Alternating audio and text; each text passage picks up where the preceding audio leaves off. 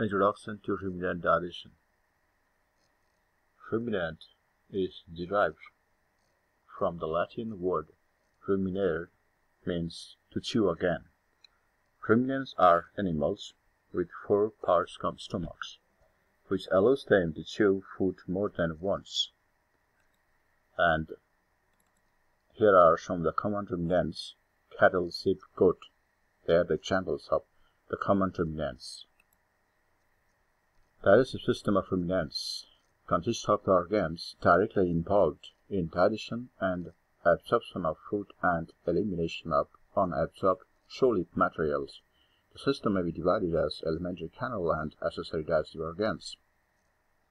The alimentary canal runs from lips to anus and it consists of mouth, pharynx, esophagus, stomach, small intestine, large intestine, and anus, whereas accessory digestive organs, they consist of teeth, tongue, salivary gland, liver, and pancreas. Ruminant digestive system: cattle, buffalo, sheep, and goat, they ingest their food after preliminary mastication and forced back into the mouth, regurgitation, and again masticate in the fine bolus and reingested. The process is termed as rumination. The animals of such type are called ruminants. Digestive system of ruminants are alimentary canal and accessory digestive organs. We'll discuss about all these topics. This is the figure of ruminant stomach.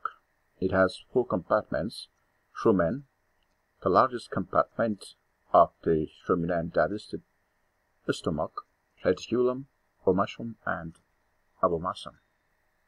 This is the figure of ruminant stomach.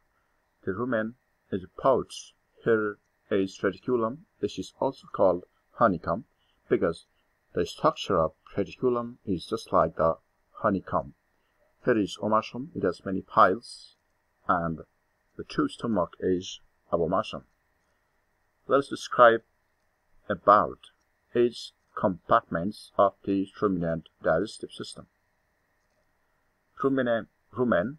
This compartment is the largest compartment of the digestive tract. Most feed collects here after being swallowed, and later the microbes present in the rumen produces the cellulose enzymes, which is required to digest the cellulose. The pH of ruminant content is 5.8 to 6.8. The food material ingested by preliminary mastication are exposed to rumen microbes and are forced back per rumination and again ingested in semi-solid form and directly passes to the abomasum and to the abomasum. The function of rumen are as mentioned below. It receives and stores the food for some times. There is digestion of cellulose, and there is digestion of microbial digestion of the crude fibers, and the rumen also helps in synthesis of microbial proteins and vitamins. Reticulum is the smallest and anterior-most part of the ruminant stomach.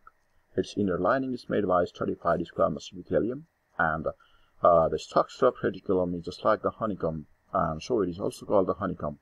And what the main function of reticulum is that its main function is to lodge the foreign objects such as nail and wire.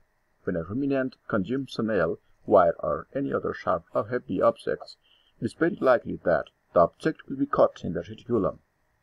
During the normal digestive tract contractions, this object can penetrate the reticulum wall and make its way to the heart, where it can lead to the hardware disease. The reticulum is sometimes referred to as the hardware stomach. Omasum is roughly spherical in shape. The floor of omasum is covered with stratified squamous epithelium, and the main function of omasum is to absorb the water up to 50% and also the absorption of volatile fatty acids and nutrients like potassium and sodium. Abomasum is the third chamber of the stomach, and this is also called true stomach, which is the first glandular portion of the ruminant digestive system. The main function of the abomasum is to digest the proteins from both feed and ruminal microbes. Gastric juices produced in abomasum accomplish this. The pH value in this part of the digestive system is 2 to 3. The small intestine consists of 3 sections: duodenum, jejunum, and ileum. It measures about 20 times the length of animal.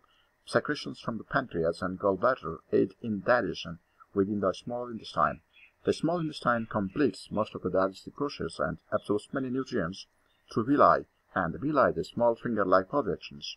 From the villi, the nutrients enter into the blood and lymphatic systems. And now, large intestine.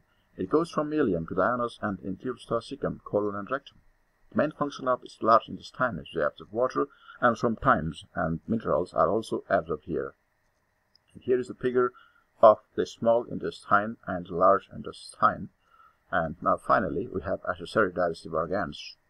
The salivary gland, pancreas, gallbladder, and liver. These are the accessory digestive organs, and these organs also helps indirectly in the digestion. Salivary gland produces antiseptic and lubrication of food materials. Pancreas, the pancreatic secretion, helps to break down the proteins, and it also helps to fat breakdown and carbohydrate breakdown. And similarly, gallbladder and liver, they secrete the bile juice, and it helps in digestion and also in the absorption of lipids.